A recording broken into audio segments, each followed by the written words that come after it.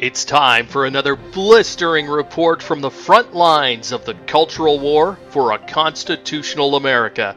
And now, here's your host, Charles Benninghoff. You know, today's video gives me great joy because I feel that America is finally so close to getting Obama put on the tack that he needs to be sitting on and squealing from pain. Because I started talking about the fact that Barack Obama was unlawfully spying on the Trump campaign back in January, well before Mr. Trump had even taken the oath of office. You can find a link to that video in the text below, as well as on our action page. I've been saying for years that the Obama administration has been using the NSA and the CIA to spy on Obama's political opponents. This is a horrible abuse of power, and Obama really needs to pay a price for this. Now we know that Obama's politically appointed National Security Advisor, Susan Rice, was the one who illegally unmasked members of the Trump transition team. Many members of Congress are calling for Susan Rice to come and testify.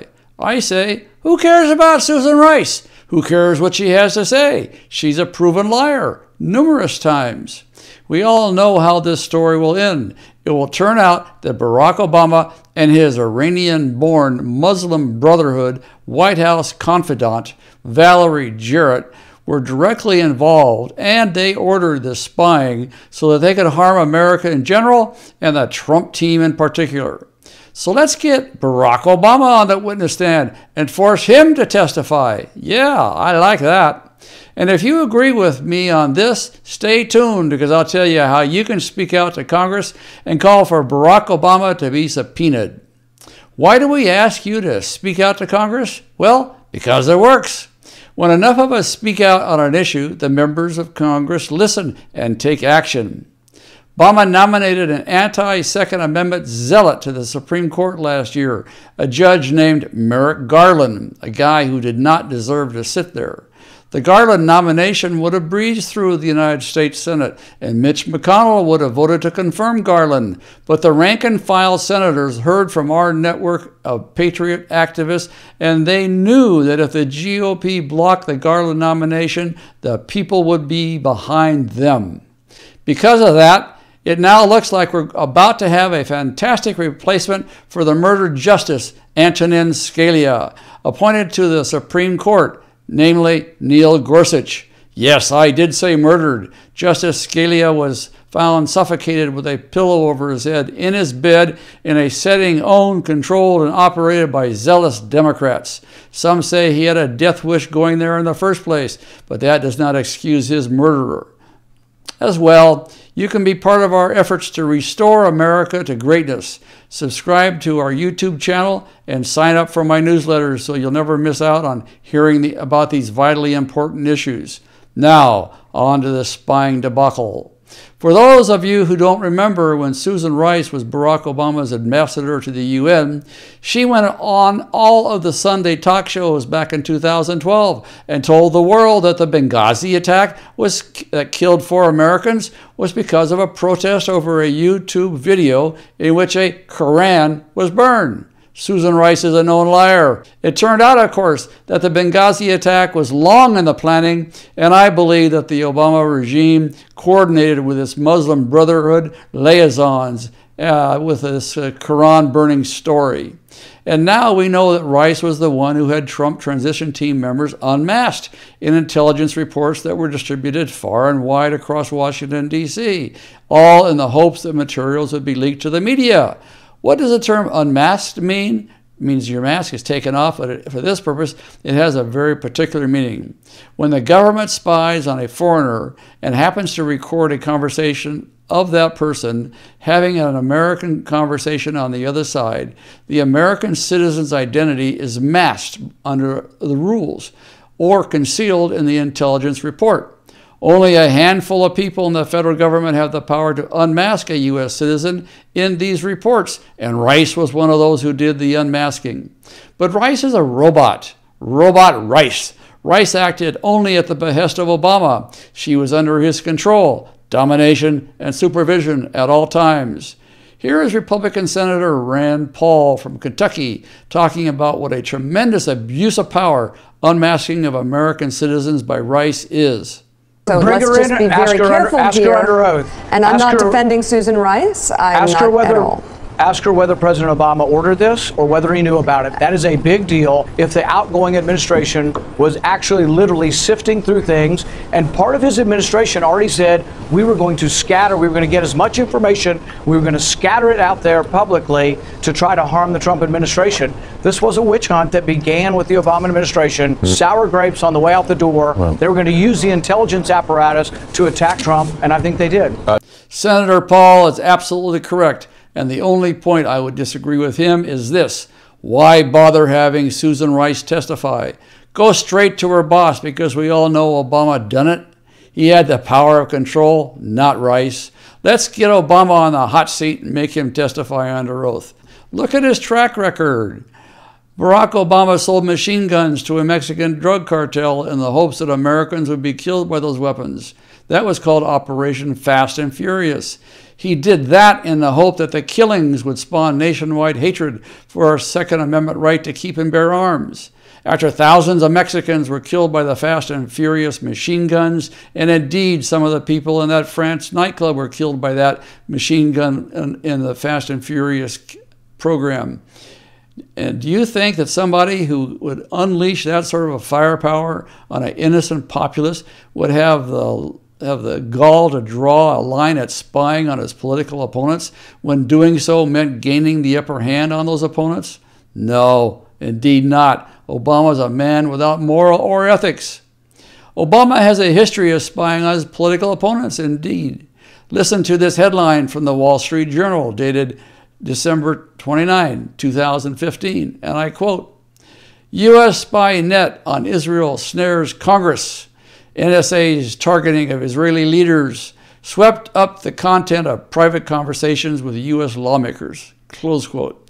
Back when Barack Obama and John Kerry were negotiating the Iran nuclear deal, a deal that was reviled by both Democrats and Republicans in Congress, the Obama administration was spying on Congress and using the dirt that collected to threaten and intimidate senators and representatives who were critical of Obama's deal.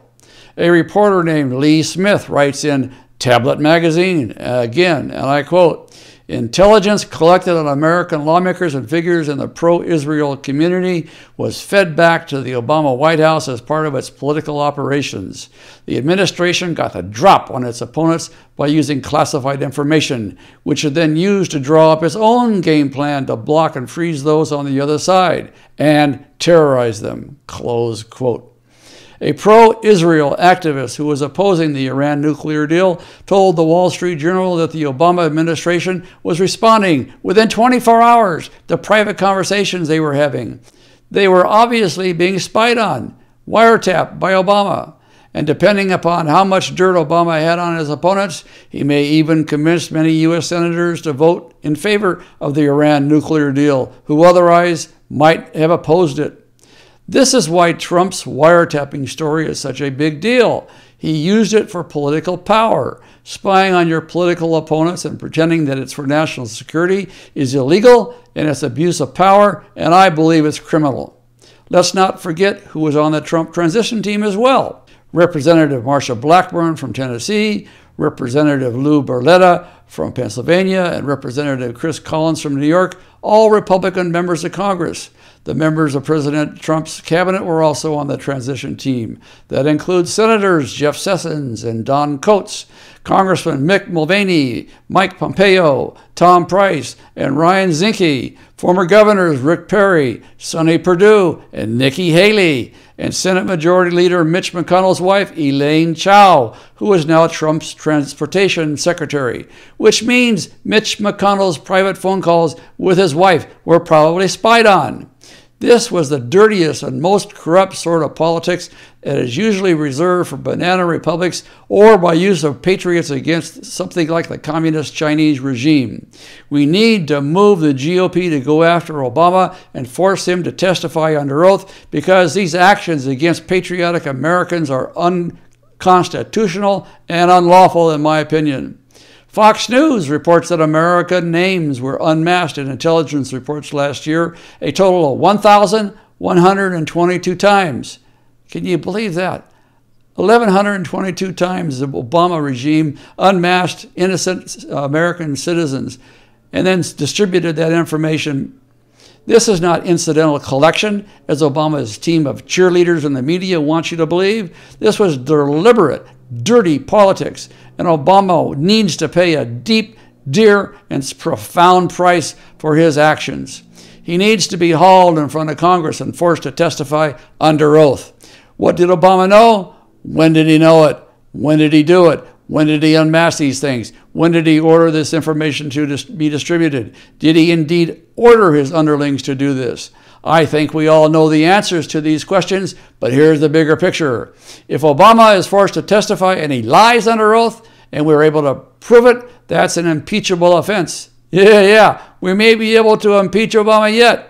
There is historical precedent for impeaching a federal officer after they've left office, and Barack Obama needs to be impeached for this. If senators and representatives have been manipulated into changing their votes because they were being blackmailed over dirt collected by Obama's wiretapping team, that's the worst scandal in America's history. Don't you think it's strange that former House Speaker John Boehner, who was always supporting Barack Obama's agenda and blocking congressional investigations like Fast and Furious and Benghazi, or that Boehner was always having secret meetings at the White House?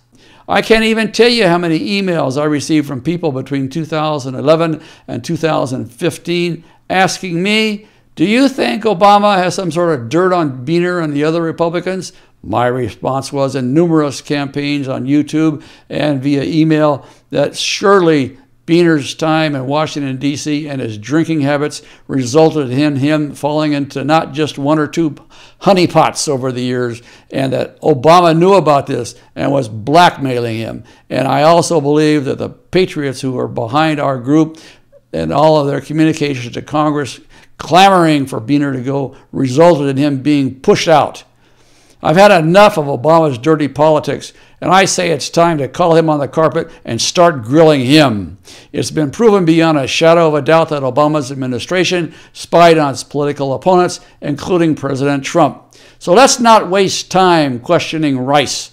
She has no importance. She's just an automaton doing his bidding. Let's tell Congress to subpoena Obama himself, the Bam Bam man. Get him up in front of the committee and put the steam on. Well, how can this get done? Here's how you can help. Go to our action page today and start sending personal letters to Congress, starting with the House Oversight Committee. Demand that Barack Obama be subpoenaed and forced to testify about his illegal wiretapping of President Trump and members of Congress. If the White House can abuse its power over senators and representatives, they'll do it to anyone, and then none of our civil liberties are safe, not a one. So I hope you speak out on this today. Take action. Go to our action page. Follow Bob Mallory's instructions and be your own action hero. Stay tuned because Bob will have instructions on the next screen to you to let you know how to get to our action page. This is Charles Benninghoff signing off, wishing you freedom, fulfillment, and God's many, many blessings. If you're on our action page on our website, use the form next to the video screen to select a program and send personal letters to Congress. If you're watching this on YouTube or Facebook, click the icon appearing now to find the link to our action page, or check the video's description to find the link. Speak out today.